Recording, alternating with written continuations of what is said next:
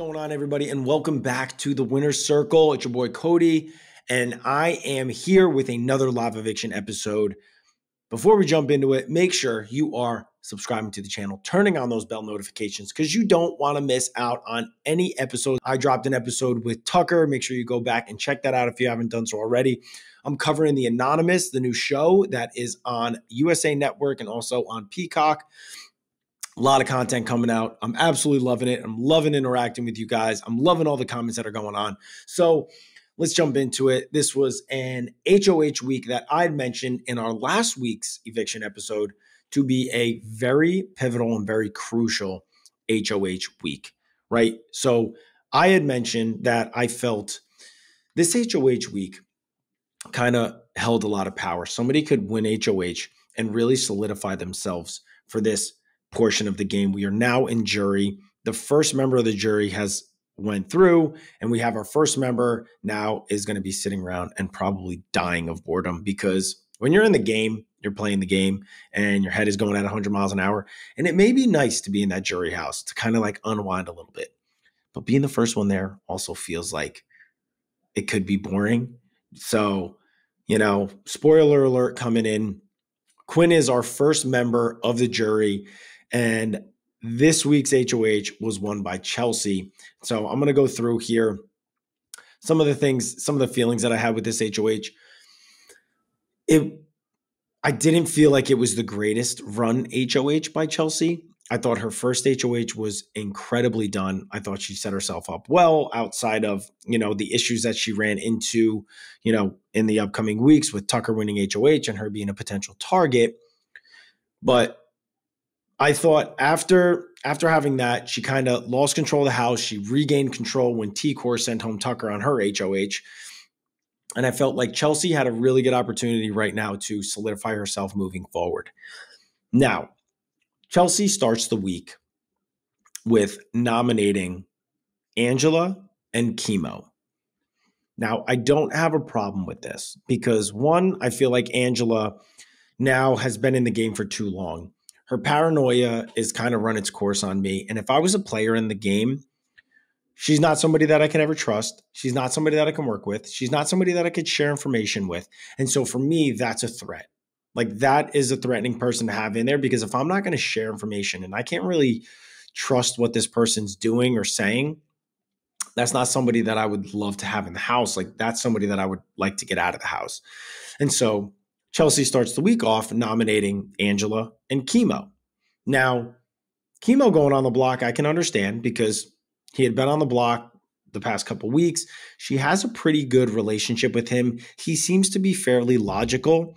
And so it wasn't like he was being bitter. Now, do I think Chemo will put Chelsie on the block? Yes, because again, it's an easy thing to do, to just nominate the person that had nominated you in the past. And so she was in a situation where she didn't want to burn other bridges in the house of people that she had been working with. She has Mackenzie, she has Cam, she's tight with T-Core. So she's fairly limited in who she can nominate, which is why we saw Chemo on the block and we saw Angela on the block. Two good nominees, in my opinion. Where the week started to get away from her is when the Angela train and the Hurricane Angela came flying through the house. Now, Angela's on the block. We've seen this before. We've seen Angela on the block. We've seen her spiral. We've seen Angela spiral when she's the HOH. And I was very confused by Chelsie allowing this to influence her HOH. I'm going to dive into it a little bit more, but early on, we're going to hear from this week's sponsor, a sponsor that we've had on the podcast before, Fume. Have you heard that the flavored air category is quickly becoming the leading alternative to vaping and smoking?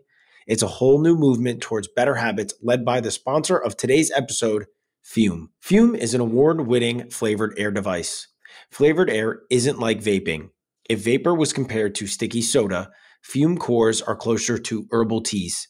Fume has lots of delicious flavors to choose from, like crisp mint, orange vanilla, and new peach blush. With flavored air, you can satisfy your oral fixation through a passive diffusion system that utilizes no electronics, vapor, or combustion. The flavor is great and it allows you to have kind of that fixation that you're looking for. If you just reach in your pocket, you breathe in, and you get the flavor in your mouth. And Fume has served over 300,000 customers, and you can be the next success story. For a limited time, use my code CIRCLE to get a free gift with your journey pack. Head to tryfume.com. That's tryfum.com and use code CIRCLE to get a free gift with your order today. I'd like to thank Fume for sponsoring this week's episode. Let's get back into it. All right, so we're back. So Chelsie lets Hurricane Angela kind of get in her ear a little bit, right? For me, Angela should have been someone that you target or someone that should have been targeted earlier in the game. Now we're at a point where there's 9 people left in the house. We're in the jury phase. You want to keep people in the house that are not going to put you on the block. That's what's really important. And that's what's really important moving forward. You want to weaken people that have strong bonds around them. You want to weaken players in this game that other people are going to protect. Because at the end of the day, you're now at a point of the game where you want as many people in this house as possible that are going to keep you off the block. Because anything can happen. Anything can happen. A double eviction is right around the corner. Right? Like it feels like we're at that point of the game where somebody can flip, somebody can turn. And that's kind of what we saw this week. And so it was really interesting for me to see Chelsie get influenced by someone like Angela. Because, Chemo and Angela are on the block. They want to keep the nominations the same. Chelsie puts 2 people on the block. At this point of the game, you want 2 people on the block that you're nominating, and one of those people going home. So that to me is minimal blood on your hands. Minimal. You have 2 people on the block, nominations stay the same, one person goes home. That's kind of what it felt like the week was going to play out like, because Chelsie was mentioning that everybody seemed to be on board with it. Mackenzie was on board with it, Mackenzie and Chelsie now seem to have this like really close bond. And Mackenzie seems to be somebody that Chelsie really leans on. And so we're seeing conversations. We see a group of them talking in the HOH room, 5 of them, the 5 that they describe themselves as, which is Cam, Chelsie, Mackenzie, Quinn, Leah. Then you have T-Core, Chemo, and Rubina. And then you have Angela, who's just the outlier. Right? Like Angela's the person that like we're all blown away that she's still in the house. I'm so confused by it, but that's neither here nor there. So they're all talking up in the HOH room. They see Angela kind of like walking around by herself. They're talking about like, is she going to come talk to me? Chelsea's mentioning this. She's going to talk to me before nominations. So everybody's on board once the nominations go through of Chemo and Angela to keep the nominations the same. And I thought that was great. I thought it would have been a very well run. Is it the most entertaining HOH? Is it the most entertaining week that we've seen? No. But for this part of the game, as the HOH, you don't want to be entertaining. If you're a player in this house, you want everything to go smooth, 2 people on the block, 1 person goes home. You can't compete in the HOH, so now you only have 1 person you have to worry about winning the HOH. If any of the other people win, there's a strong chance that they're going to keep you safe because you just did that for them. So you're in a really good position. Chelsie was in that position, right? She nominates Angela and Chemo. We see conversations happening between Mackenzie and Quinn, which I thought this was spot on. Mackenzie and Quinn start talking about, why are we going to send Angela home? Angela's not really a threat. For Mackenzie specifically, she's like, she's not putting me on the block. So sending Chemo home would have been the right move this week. Keep the noms the same, send Chemo home. Why do you send Chemo home? Now, personally, I really like Chemo. Personally, he's probably the most likable one in the house, and for me at least. I'm saying in my opinion, everybody can have different opinions, but Chemo is the most likable person for me. But Chemo's on the block. There's Rubina and T-Core. off the block, the two of them are crazy tight with Chemo. So that's, again, we saw Quinn talking about this week. That's a group of three. That group of three is dangerous purely on the basis of the numerical advantage that they have over everybody else. Because we saw that a group of five were working together, quote unquote, working together. But realistically, that group of five had fractures, right? So, you have Chelsie, who's close with Cam, Chelsie, who's close with Mackenzie. Are they really that close with Quinn and Leah? Do they fully trust it? No, because they kind of feel like Leah and Quinn are a duo. So there's kind of fractures in that group of five, but they're more so realistically thinking, okay, we have numbers here, so this is beneficial. They only have three. Quinn being on the block is very important to try to send home because you weaken that group of three. Now, when that group of three gets fractured, that could allow you to get yourself even closer with one of the people in that group of three. Now, there's pushback that can come from that. And Chelsie was a little bit aware of this. She was mentioning that if she was the person that sent home one of those three, that could cause the other two to then want to target her, which I can understand. I can understand that. But now you're walking a fine line of trying to play the middle a little bit too much, and that'll tend to irritate other people if they become aware of it. Like for me, if somebody was kind of doing their own bidding, it's understandable. I'd be like, all right, I'll roll with it. I can go with you on this one. But if I'm somewhere where I'm like, I can clearly see that you're doing your own bidding and you're trying to line yourself up with that three while also staying close with us, that to me, I'd be like, well, maybe you're someone that I need to target once I have the opportunity. Because what everybody should start thinking about now is jury votes. Everybody needs to start thinking about, how am I playing to the jury? How am I going to get votes at the end of this game? And if I'm playing against somebody who seems to be playing really well and very well insulated with everyone in the house, and I notice that somebody is playing for the jury, we talked about it all the time on every season I played. If we noticed that somebody was trying to play to the jury and trying to play to like the whole house, we would send them home. We'd be like, all right, if you want to play to the jury, then you can be in the jury. That was always like my favorite quote to say. You want to play to the jury? Go and be in the jury. That's all I care about. And so Chelsie is kind of in this interesting dilemma. Now, the only issue that I have with it is that a lot of this was stemming from the conversation that Angela has with Chelsie. So the week starts off, Chemo and Angela are on the block. Chelsie is like, I want to target Angela. Then Mackenzie comes to her and is like, we think that we should go after Chemo. Chelsie then flip-flops to that and goes, okay, I'm cool with that. Let's go after Chemo, break up the three. Then Angela comes to her and shares what we all know to be as like just paranoid information. None of the information that comes from Angela can be taken as truth. Everything should be taken with a grain of salt. Nothing she says should make you reevaluate what you're doing in the game. It should never do that. And it should never, even to add another layer to that, someone that's on the block should never be somebody that sways what you're going to do in this game, because they're clearly just saying whatever they have to. They need to plant seeds. They need to do what they have to do to make sure that they stay safe.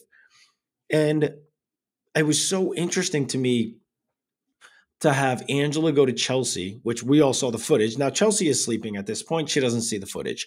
So it's understandable with Big Brother and paranoia paranoia is just always kind of whispering in your ear. It's always like, well, could they have done that? Maybe. And what I will say is, if you're a player in the game, you never want to give people a reason to not trust you. Now, Quinn never did that. This entire game, it was only a matter of time. I mentioned it early in the season. I said this when he chose to not tell people about his deep fake HOH. I was like, right now, everybody is talking about how much they love Quinn, and we don't mind that he didn't tell us about the deep fake because we trust Quinn. Everybody's in the honeymoon stage.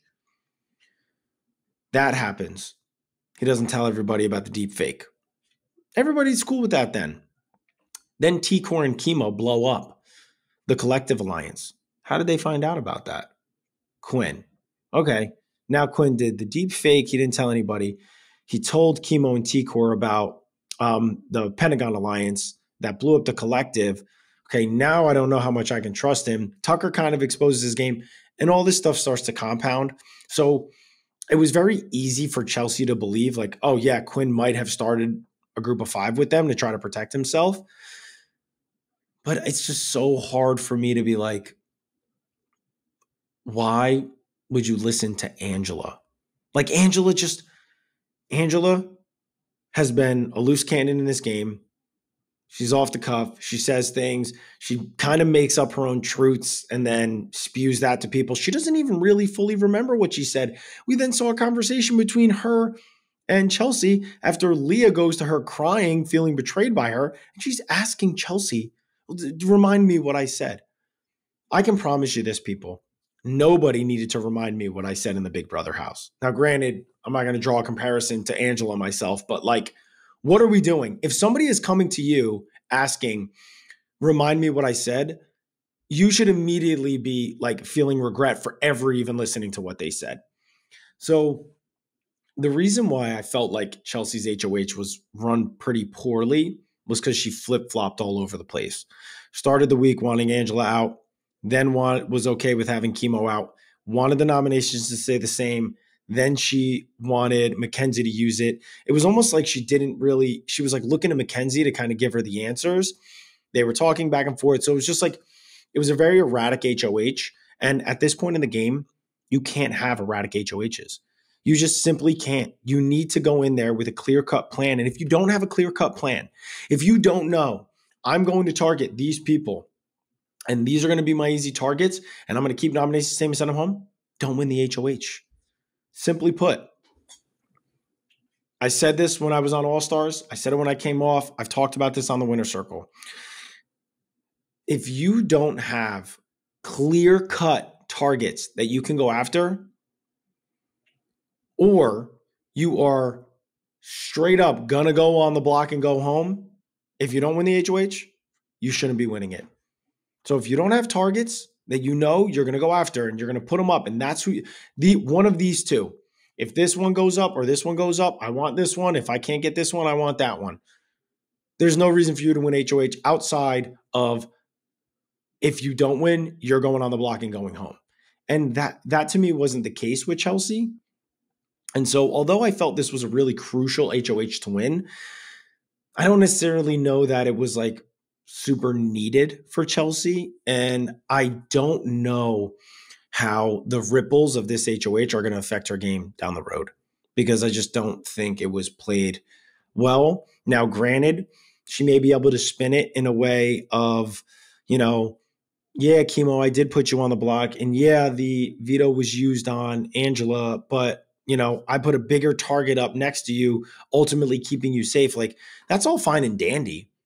Like, it's a nice thing to say, but like, I know if I win HOH, I'd be like, okay, but I was also one of the two people that were the most expendable to you, and you probably didn't care if I went home, which is why I was on the block, so now you can go up. Like, and also, if you're not, like, if you're Rubina and T-Core, you may think the same way. It's like, well, you were going to go after Chemo, who is in our group, and then would you have gone after us if maybe he won the veto?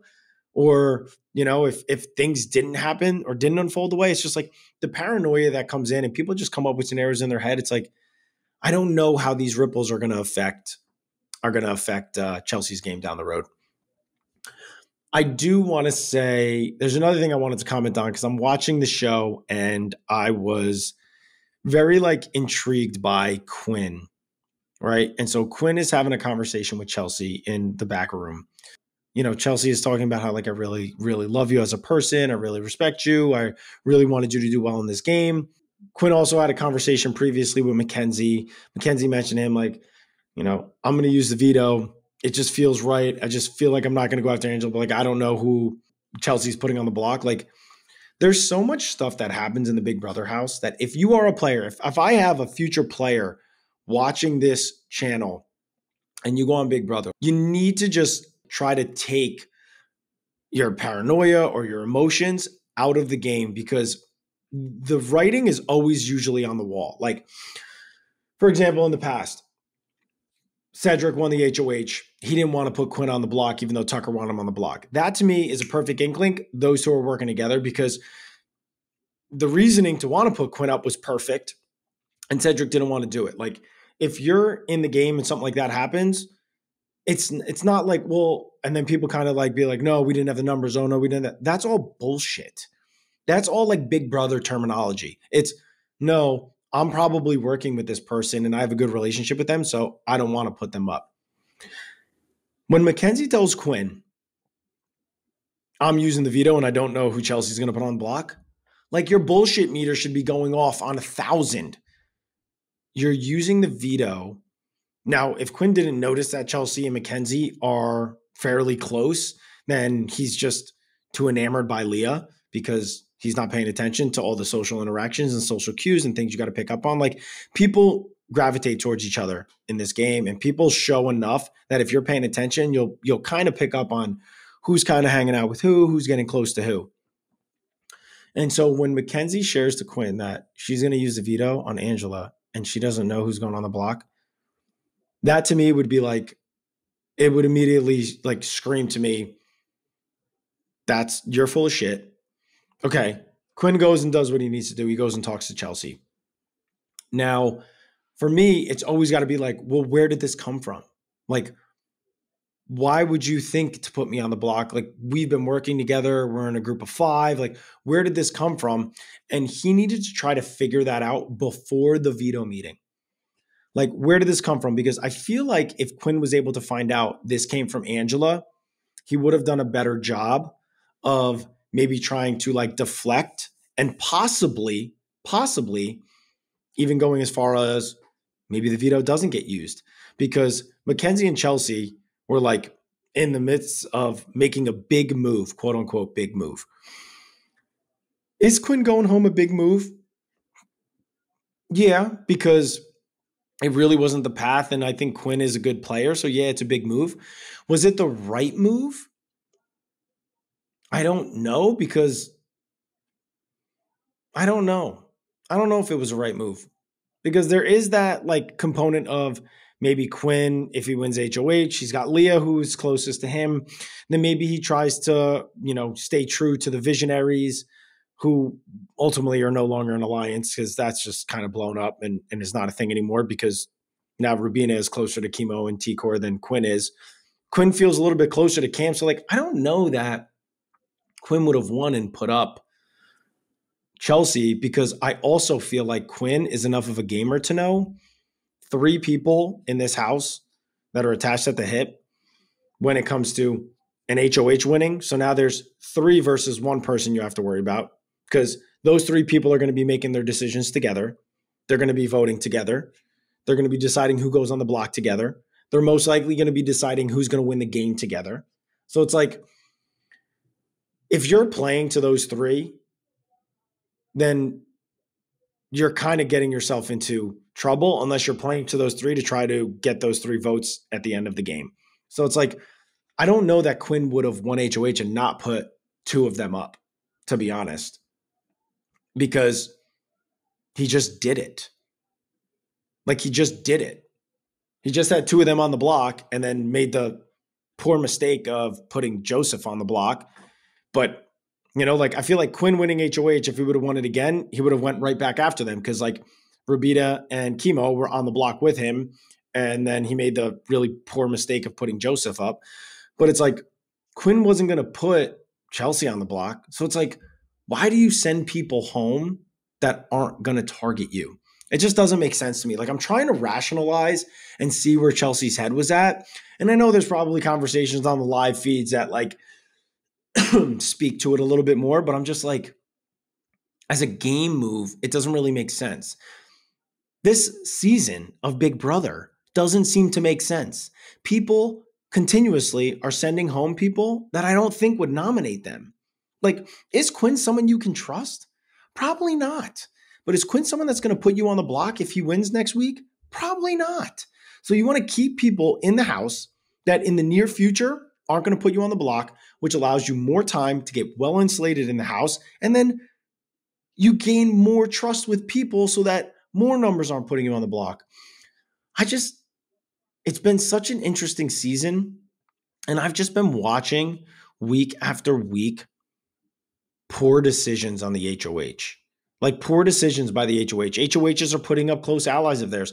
Close allies are going home on the HOH's week. Like Tucker went home on T-Core's week. Joseph went home on Quinn's week. Like Quinn goes home on Chelsea's week. Like I don't feel like Quinn was that big of a threat to Chelsie. So to send him home was kind of interesting to me. And I'm very interested to see how this plays out. Now, I don't know who's going to win the next HOH, but this game kind of has a really interesting way of just turning everything on its head. I was just talking to someone about this. This season has been very hard to predict. So that's one, I think it's a good thing because it's enjoyable. Like each week, I've been kind of like excited to see who wins the HOH and then being like, I wonder how they're going to play it. And then I get to comment on it. Whereas in seasons prior, usually you kind of know how it's going. But I will say this has been a very unique season and a very interesting season, a very captivating season. So I'm really eager to see, like, I always get super excited to wake up Friday morning and go to Twitter immediately and see who won the HOH. So that's been fun. Really, in the past, I haven't been that excited for it. I will say there was a big lull this week without the BBAI arena. So like not having the AI arena kind of stunk on ice. I didn't really like it. Not having Julie. Like I can't believe I didn't bring this up earlier in the episode, but like this dude, Jerry, stunk. Like stunk. Now, I don't know if I'm kind of being harsh because I just like really love Julie. And I think that what we noticed tonight is the show just isn't the same without Julie. There's an air that Julie brings to the show. There's an air that Julie brings to hosting. And it's just really unmatched. I don't know that there's anybody that can do Julie's job. There's not a person. If Julie decides to ever stop Big Brother, there's not going to be somebody that can fill that spot. Just simply put, there's just not somebody that can fill that spot. I just felt like this guy, Jerry, was just like, now granted, it's not an easy thing to do to host, right? Like I'm commenting, like if I got thrown up there, I'd probably perform the same way. I just was like, dude, this guy, Jerry, just feels like he felt like uncomfortable in his skin on the stage. And I'm like, bro, you're like an actor. Like, shouldn't you be able to do this? I thought he was going to perform a little bit better. Anyway, you know what? This is a good one. I think we can leave an emoji for this emoji. Leave this emoji where the person's like putting the crosses up if you didn't think Jerry was any good. If you're like, nobody but Julie, that's what this means. Nobody but Julie. Julie's the best host and the only host. So that's what I want to see in the comments. I appreciate you guys. Listen, how did you think Chelsie did this week? Did you think Chelsie had a good HOH? Did you think Chelsie had a poor HOH? Do you think that Chelsie was doing well kind of playing into the 3? And do you think that that's going to benefit her with the 3 because she still has Mackenzie, she still has Cam, so she still has a good number of people that will probably keep her safe? Or not? Do you think that it was kind of tough because now she's kind of putting herself in a tough situation? Because I'm nervous that people are going to start noticing that Chelsie is a threat and a danger to win the game. And if people notice that you're a danger to win the game too early, then you're probably not going to win the game. So let me know what you guys think. Listen, I'm still having a blast every week covering this. It's been amazing. This video is going to be dropping Friday. Spoilers are going to be coming out. I'm fired up. I'm going to be dropping another episode covering the Anonymous again coming up on Tuesday. So make sure you are subscribing to the channel, turning on those notifications. If you're watching along on the Anonymous, be sure to check the show out. It's a really cool, really fun, unique show. We got our boy Xavier on there. I did an interview with Xavier that dropped this week. So check that episode out as well. Listen, as always, I appreciate you guys joining me here on the Winner's Circle. Always will appreciate the support. Again, I can't be here without you because you guys keep me going here. I love it. I appreciate you guys, and I will see you next time.